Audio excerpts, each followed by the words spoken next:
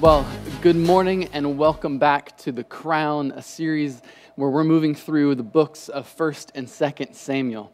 And we're trying to do this in a few months' time, so we're kind of taking 30,000-foot views at a few chapters at a time and seeing what different lessons we can kind of pull out from that. We know that if we really wanted to, we could spend a lot more time in these two books, but we're trying to get done before Christmas.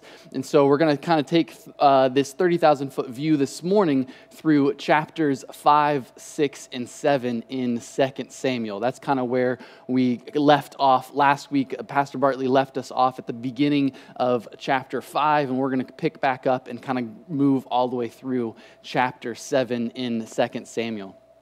So as we ended up last week in 2 Samuel chapter 5, where we see the elders of the tribes of Israel, they all come together and they recognize David as king.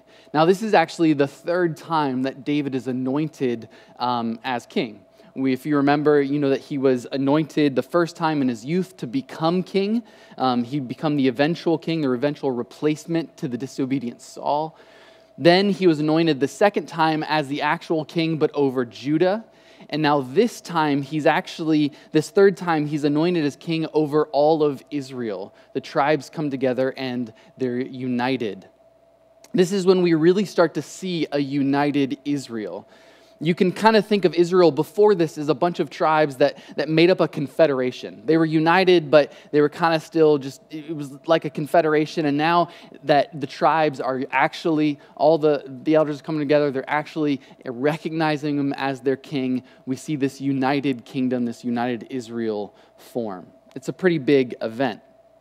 And as we move into these chapters beyond this very beginning of chapter 5, we'll see in 5 and 6 and 7 this major story arc develop.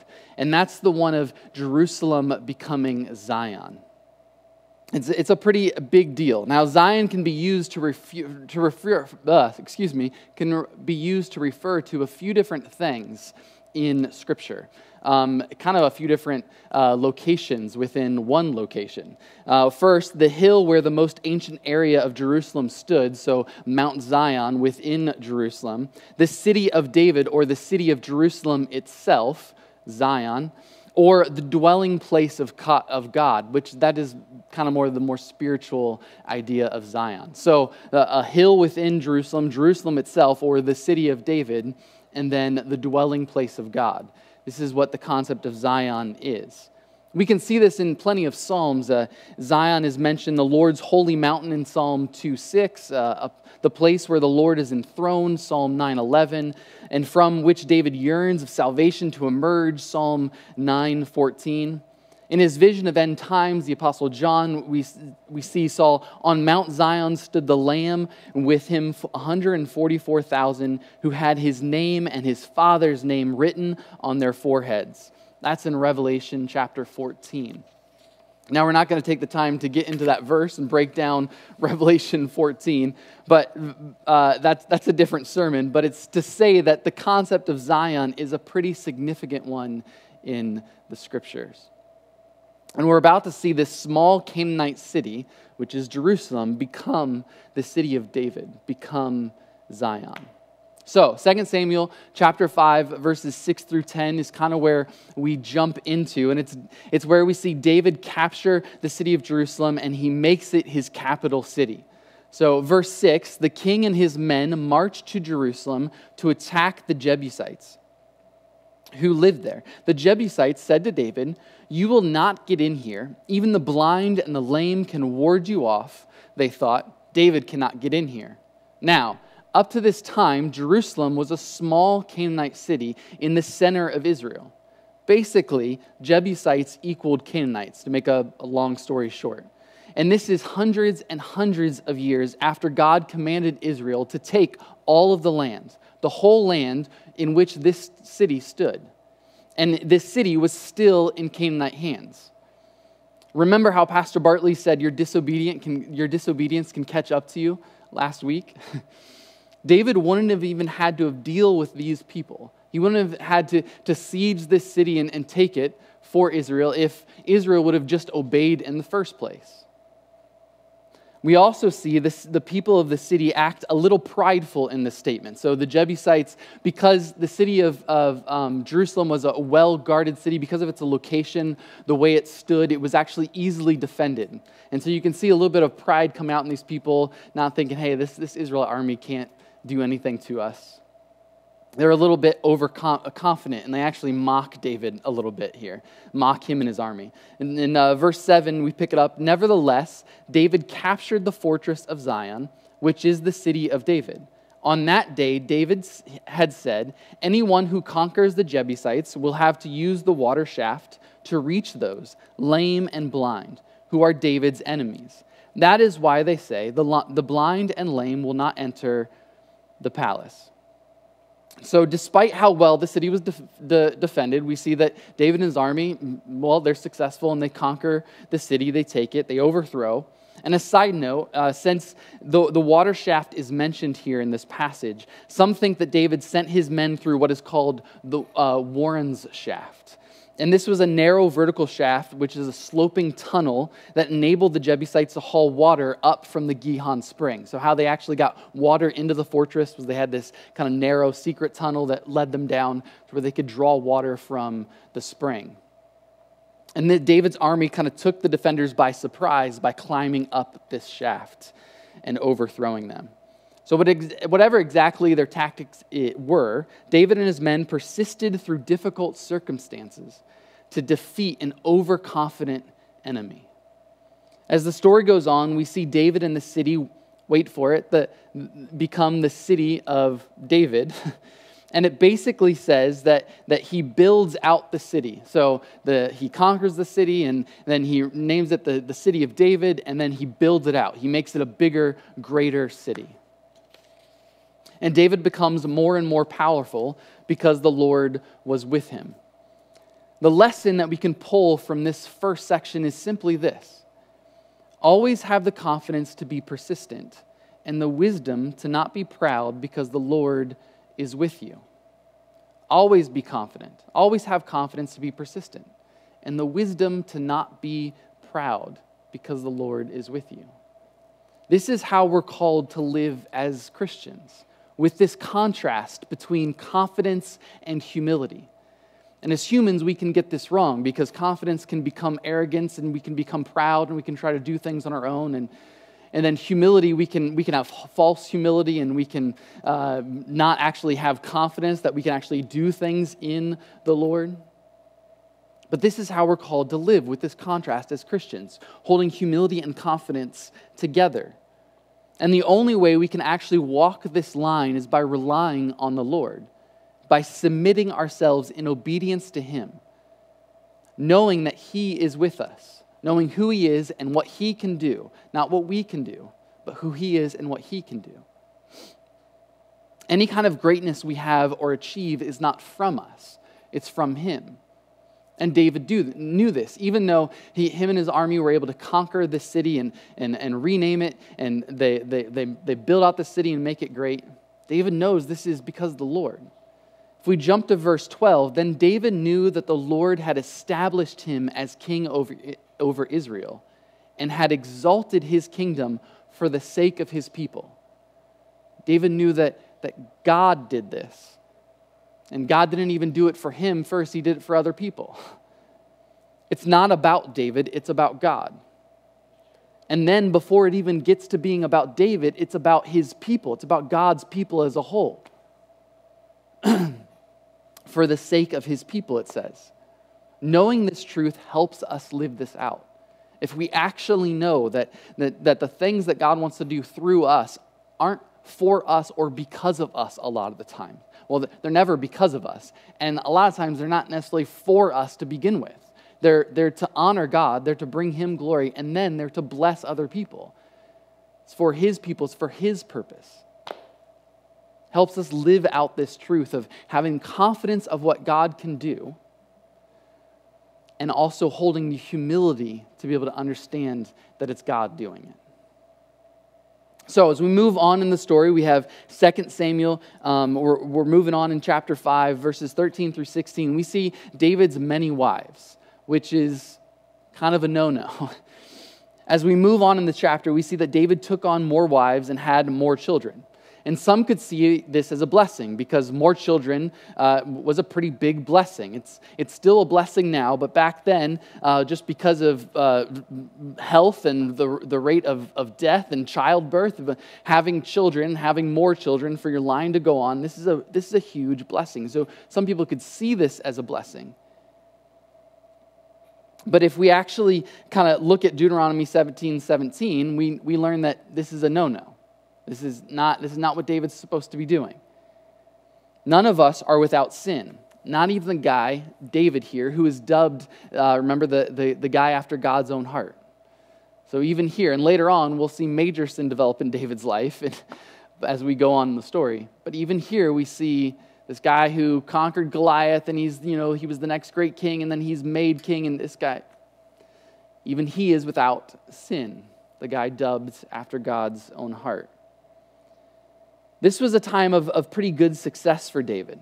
No, in the first part of 2 Samuel, so if you break down like the book of 2 Samuel in big chunks, you have the first half is kind of about David and his successes, and then the second half of 2 Samuel, which we'll see, is all about his troubles. So right here, we're right smack dab in the middle of David's success. This is a pretty big time for him. So right now, we're in the middle of David's success, and we see him make some choices that are in disobedience. Again, this should remind us of the point that Pastor Bartley made last week, that our disobedience can follow us when we don't take care of it. We will find a lot of the trouble and the drama that David finds himself in the future is caused by some of his disobedience, even during his success. A commentator puts it like this: it is often true that the seeds to our future trouble are sown in times of great success and prosperity. In some ways, David handled trials better than successes. See, this can be true for us. When times are hard, sometimes, for some of us, we question God and we kind of get angry, but a lot of us actually are driven towards God. Because times are hard, we actually want to cling to Him. All we know is that He is our hope when things aren't going well. But when things are going good, we tend to back off in our relationship with God. This is a lesson that we can see. See, another lesson for us is don't get complacent when things seem like they are going well. Don't get complacent when things seem like they're going well. When things are actually going well, or at least when there's not a lot of drama happening in our life, it's not the time to back away from God. It's the time to actually push harder into Him, to actually push into our relationship with God, to actually develop a deeper relationship with Him, to actually be aware of how we're obeying Him, so that we're not setting up disobedience that's going to come back to bite us in the future. As we keep going in chapter 5, we get to verses 17 through 25, and we see David defeats an old foe, and he does it a couple times. When the Philistines, it says, heard about David becoming king and his success, they weren't having any of it. They didn't want this to happen. They didn't like David, and so they basically launched an attack against David and the Israelites. They launched an attack against Israel, and we see David and his army defeat the Philistines a couple times in different battles as we move through this chapter. Verses 17, it says this: when the Philistines heard that David had been anointed king over Israel, they went up in full force to search for him. But David heard about it and went down to the stronghold. Now the Philistines had come and spread out in the valley of Rephaim. So David inquired of the Lord, "Shall I go and attack the Philistines? Will you deliver them into my hands?" The Lord answered him, "Go, for I will surely deliver the Philistines into your hands." Now, obviously, we see the principle of seeking the Lord for wisdom and direction in this passage, right? David, he goes and he seeks the Lord before he kind of moves out against the Philistines. But there's something else here that kind of sticks out that we should pay attention to. And it's when it says, but David heard about it and it went down to the stronghold. Because David knew his surroundings, he was actually, this kind of gives us a clue that he knew his surroundings, and so he knew how to make a strategic action. So he seeks the Lord, And then he's aware of his surroundings, and he makes a strategic action based off of it. Because David knew his surroundings, and from other clues in the text, and in other things from 1 Chronicles, the stronghold that it talks about here probably wasn't the stronghold or the citadel within Jerusalem. It was probably a stronghold that was out in the valley away from Jerusalem, that was in a place that actually guarded Jerusalem, kind of a first line of defense for Jerusalem. Most likely because David wished to drive the Philistines back and prevent them from plundering his country, he would have marched down with his forces to his old post at Adullam. So a place where David actually already resided and worked out of. This place was a strong position in the valley of Elah, and one of the most likely routes for an invading army to take. Right? So it's an outpost, it's a stronghold that was actually a defense against any kind of invading army to come. And so when David's talking about this, because of different things that we can find in the text, it seems like because he was so aware of his surroundings, right? He sought the Lord, he was aware of his surroundings, he actually is able to then to make this strategic action to go out against the Philistines. Excuse me. And this is pretty big, because this likely saves a lot of lives and sets up Israel to save Israel, or to save Jerusalem from the attack of the Philistines. You see, because David knew his surroundings, he was able to take a very strategic action as he followed the Lord into battle. So this brings up a lesson for us that simply we need to be aware of our surroundings. As we seek the Lord for guidance and wisdom, it is our part to be faithful and to be aware of our surroundings. And we're not in a battle against the Philistines, but we are in a spiritual battle, and we need to be aware of our surroundings in the things that God has called us to do. Things like we need to know our family. We need to know the makeup of our children and our wives and what's happening in their lives. We need to know our surroundings. We need to know the surroundings in our communities. We're called to be on mission. We're called to make disciples that make disciples. We're called to fulfill the Great Commission and to fulfill the Great Commandment, to love God with all our heart, all our mind, and all our soul. And to make disciples that make disciples, to love our neighbors as ourselves. And the only way we do this well is if we are seeking the Lord first for direction, but also if we're faithful and we know our surroundings so we can move and operate within that mission and be faithful to what God has called us to do. So know our surroundings. Know what's happening in the life of your family. Know what's happening in the life of your community. And also know that this is a spiritual battle. We have to be aware of that. As we keep moving, then we finish up chapter 5 and we move into chapter 6. And in verses 1 through 15, we see a failed and a successful attempt at bringing the Ark of God to Jerusalem. And this keeps developing this idea of Jerusalem being Zion. This chapter starts off with, and we see David assemble his best men, and a lot of them, because this mission was that important. Bringing the Ark to Jerusalem was an important step towards providing a central place of worship for all of Israel. This was important to David. The Ark of God represented the immediate presence and glory of God in Israel, and bringing it to Jerusalem helped Jerusalem establish itself more as Zion.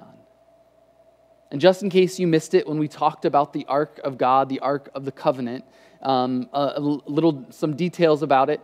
The Ark of the Covenant, which God commanded Moses to make some 400 years before David's time. It was a wood box. The ark actually means bach or chest, completely covered with gold, with an ornate gold lid or top known as the mercy seat on top of it. The Ark of God was around 3 feet 9 inches long, 2 feet 3 inches wide, and 2 feet 3 inches high. In it were the tablets of the law of Moses brought down from Mount Sinai, a jar of manna, and Aaron's rod that miraculously budded as the confirmation of his leadership. The Ark of the Covenant. See, David wanted to bring the Ark out of obscurity, which it had been for a while at this point and put it in its rightful place, so to speak. Now, as the story goes on, we know that the first attempt fails because the Israelites don't follow God's instructions on how to actually move and handle the ark. We see they move it on a cart, and this was against God's instructions that we can find earlier. And then some Nimrod actually touches it with, which we know is also not what you're not supposed to do from the book of Numbers. We can see that. You're not supposed to touch the ark. You're not supposed to move it on a cart. You're supposed to carry it a certain way. And this poor guy, Uzzah, the guy that touched the ark, God strikes him down dead because he touches it and he's disobedient in God's instructions. And then we see David get angry and confused, and he leaves the ark at some Levite's house. A lesson we can learn from this is, hey, do what you know God says is right. Don't do what you think is right. It's a pretty big one. Do what you know God says is right. Don't do what you think is right. And oftentimes we're caught doing this.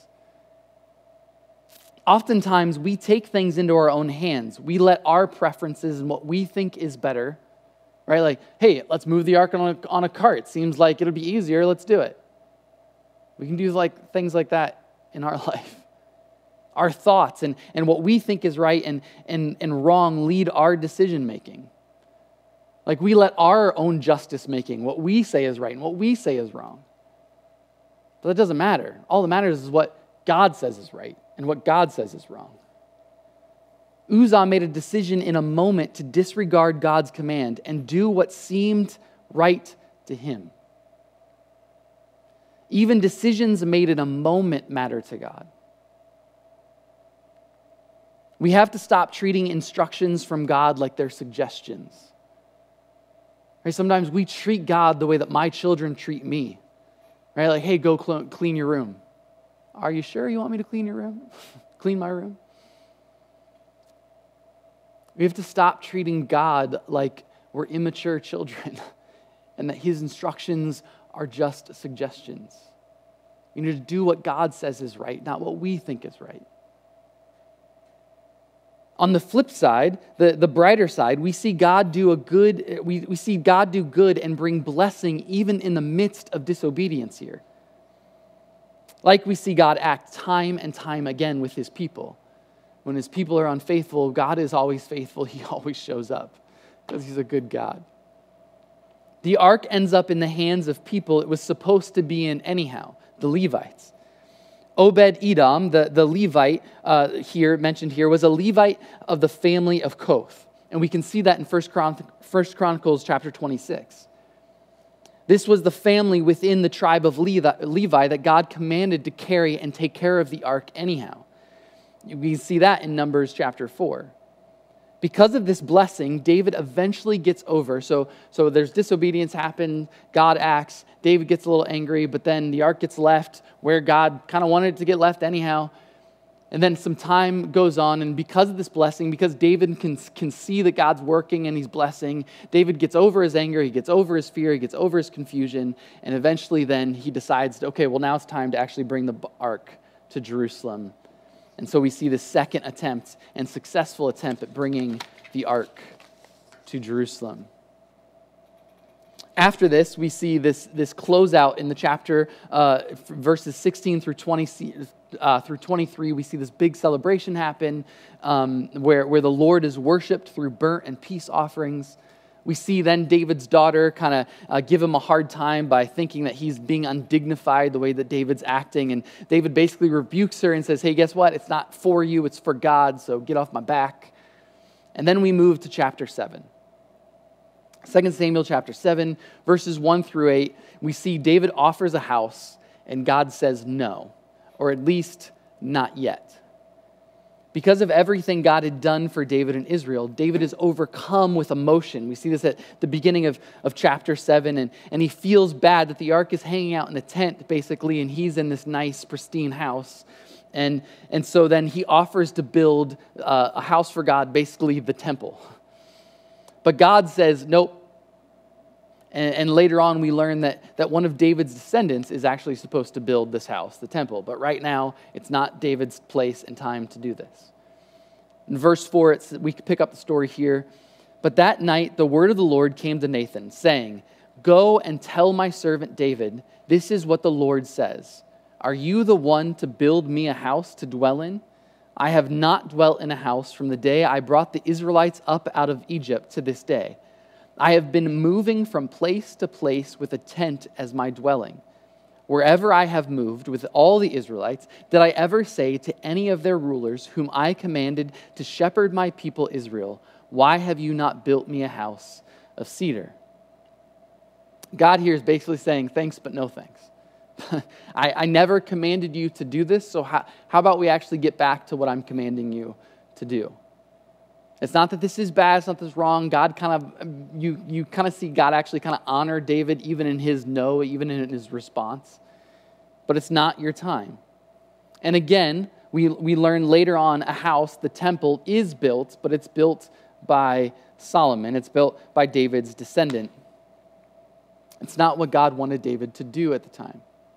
Now, this begs the question, what do we do when God says no? What do we do, or how do we respond when God says no? God will often use these times when he says no to us to shape our hearts, to move us in a certain direction. And we need to be paying attention to it. And the way we respond can be a marker on our lives. How we respond to God when he says no, even if it's a good thing we want to do. No matter what it is, the way we respond, we can look back and it can actually be a marker on our life. We can say, oh man, the way I responded kind of sent me this way or sent me that way. It's a big deal. And God uses his answers of no to shape our heart. It's okay to grieve if the situation calls for grieving. It's okay to be disappointed if it's something that you should be disappointed about. But we need to allow the no to drive us closer to God, not to drive us farther away from God. Because God is good, and his answer of no, even if it's something we don't like or even if we don't understand because we're trying to do something good for God, his answer of no is always better. God always has something better. From 1 Chronicles 29, we can see how David responded. He gathered all the material and gave generously to the cause of building the temple, even though he wasn't the one that was actually going to build it. Yeah, he doesn't just kind of wallow in, hey, well, I wanted to do this for you, God, but you said no. He responds in faith and he takes action. And he gives generously to something that he's not even going to see happen. You see, the way we respond to no reveals if our heart is consumed by us or if it's consumed by God and his ways. It can be a telling thing. And sometimes I think God tells us no to reveal what's in our heart. Is our heart consumed by us? Or is it actually consumed by God and his ways? Or will we give generously to something even if we're not a part of it? Right? That's an example from David. So as we keep moving in chapter 7, we get to verses 10 through 17. And we see that God promises a better legacy. So God says no. But on the flip side, he actually promises something better, right? God, even though in God's no, he always has something better. Something that is far more good than what we could imagine, even if it doesn't feel good or we don't understand at the time. So God promises a better legacy. We see that God doesn't just say no, he always has a reason and purpose. So if you read with me, verse 10, it says this, "And I will provide a place for my people Israel and will plant them so that they can have a home of their own and no longer be disturbed. Wicked people will not oppress them anymore as they did at the beginning and have done ever since that time I appointed leaders over my people Israel. I will also give you rest from all your enemies. The Lord declares to you that the Lord himself will establish a house for you. When your days are over and you rest with your ancestors, I will raise up your offerings to succeed you, your own flesh and blood, and I will establish his kingdom. He is the one who will build a house for my name, and I will establish the throne of his kingdom forever. I will be his father, and he will be my son. When he does wrong, I will punish him, and a rod wielded by men with floggings inflicted by human hands. But my love will never be taken away from him, as I took it away from Saul, whom I removed from before you. Your house and your kingdom will endure forever before me. Your throne will be established forever. We see here that God promises a couple different things. First, he promises to establish a secure Israel. Again, this runs with the theme that yes, David is blessed here and he's used, but it's not about David. It's about something bigger. It's about God and his people. It's about God's greater plan. So he establishes this promise first. It's about God and his people. But then secondly, God promises to build David a house, but a different kind of house. God says no to a house at this time, but then he promises a household. This is a different kind of house. Not a building, but a household. Not bricks and mortar, but relationships and continuity. David, you will have a different kind of legacy. Yours will not be tangible, basically is saying. The concrete or the monumental, but yours will be a legacy of family that knows the presence of their Creator. This is the promise that God is giving David. We know that this promise, this blessing, that God will use David's line to bring about Jesus eventually. Pretty big. This is a different kind of legacy. Not a house made with hands, but a house built by the Spirit and shaped in human hearts. It's a different kind of house. It's a better legacy. You see, if you're a Christ follower and you're a part of his church, his bride, you and I, like King David, are called to build a legacy that is spiritual, a legacy that is family. The world may think of success as the accumulation of wealth and power or fame, but you and I, we know that success is different, or at least we're supposed to know that success is different. As people of God, we're called to understand a different kind of legacy, the kind that will persist and last for eternity, the kind of legacy of love, a spiritual legacy. See, the lesson here is that our legacy is to be defined by him and his mission, not by our bank accounts and our careers. Our legacy, the things that we're supposed to be about building, are supposed to be for him and within his mission. They're not supposed to be for us and for us to leave some temporal material stuff. Something far better, far greater.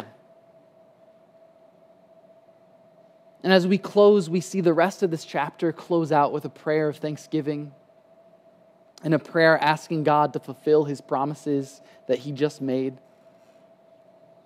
And the only way we realize the truth that God wants us to use us to build a different kind of legacy is if we approach him with this heart that we see David approach at the end of chapter 7. We approach him with humility and with a spirit of thankfulness for who he is and what he's done, what he's promised. See, this creates a proper spiritual posture for us to approach God and to actually work within what he's called us to do. Part of that posture is also repeating back to God what he's promised, which we see David do here at the end of the chapter. He has this spirit of thankfulness, and then he basically prays back. He says, God, do what you promised. And it's not that God isn't going to be faithful. God is always faithful. But this practice actually helps David be faithful in return to God.